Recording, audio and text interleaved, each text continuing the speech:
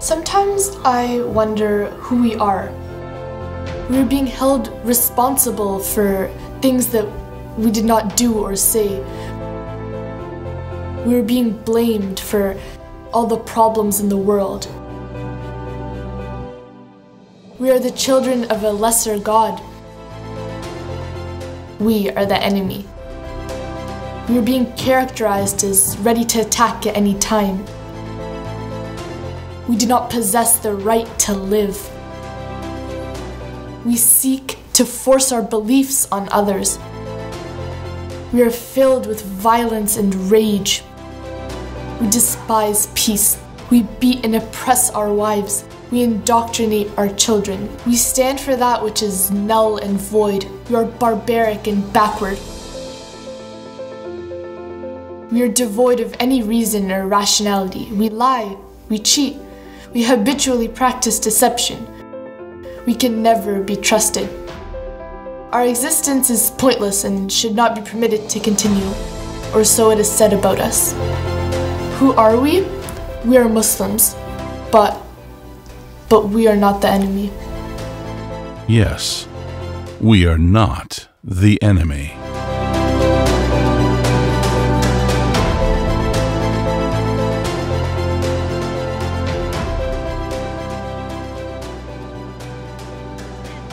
We'll get there.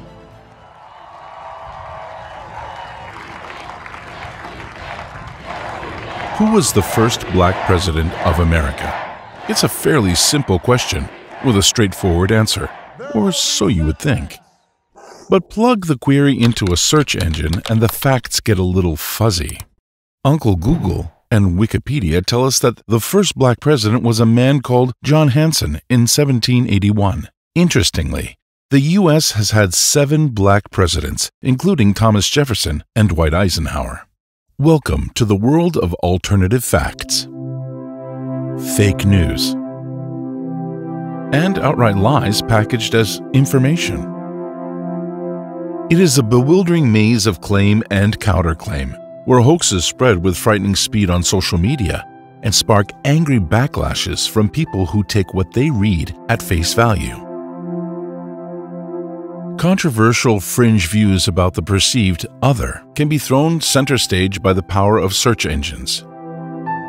It is an environment where the mainstream media is accused of peddling fake news by the most powerful men in the world. Voters are seemingly misled by the very politicians they elected, and even science is dismissed as having little value. The most dangerous of these developments is the propagation of lies that spread and intensify hatred about Muslims and Islam. Here at Peace Quest, we are launching a special series, We Are Not the Enemy, to discuss the grand challenge we face in the 21st century, debunking the myths about Islam, because having a large number of misinformed people in a society is absolutely devastating. To imagine the impact of a sustained decades-long anti-Islam campaign, one has to look at the outcome of just one made-up story published during charged environment in the run-up to the last U.S. presidential election. The story claimed a pedophile ring involving high-profile members of the Democratic Party was operating out of the basement of a pizzeria restaurant in Washington. As a result, a man walked into the restaurant, which does not even have a basement, and fired an assault rifle. Fortunately, no one was hurt.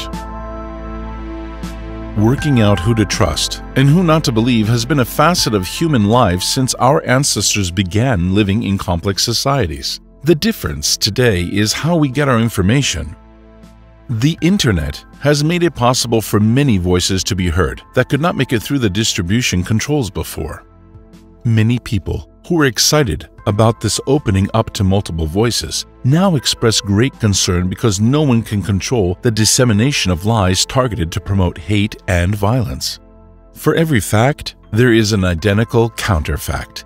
It is not only confusing, but interestingly, the laws are unclear too. The same information published by one group of people is an incitement of violence, and by another, merely a critical analysis of Islam. While it is a matter of life and death for some, like those who died in a synagogue in Pittsburgh or the mosque in Christchurch. For some, perpetrators of falsehood. This simply means the slice of advertising revenue that comes from clicks as visitors follow their links. In the past, it was harder for fringe operations to get their views reinforced. Days of the kitchen table conversations are gone.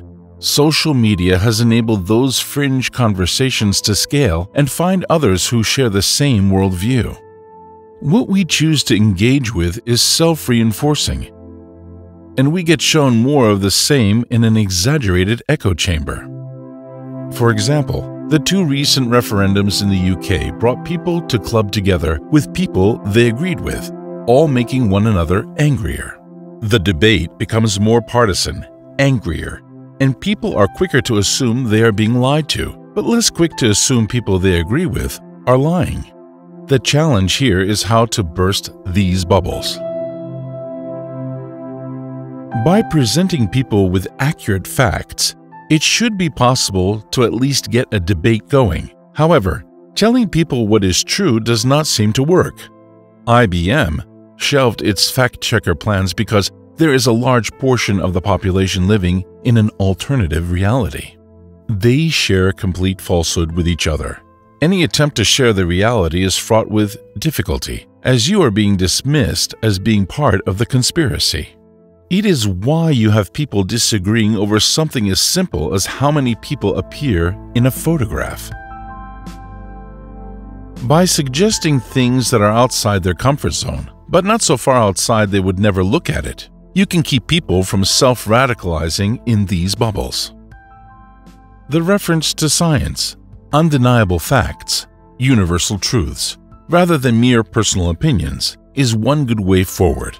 That's the approach we intend for at the We Are Not the Enemy series here at Peace Quest. Of course, there's an unfortunate unwillingness to bend our mind around facts that don't agree with our viewpoint. By slipping into lazy cynicism about what we are being told, we allow those who lie to us to get away with it. That's why the second way is to question the falsehood and to hold the purveyors of the hate campaigns to account. Keeping the current reality in mind, Peace Quest is launching the We Are Not the Enemy series to address at least one aspect of the rising fear and hatred in the community through facts in a simple language, brought down to the elementary school level. Please stay tuned.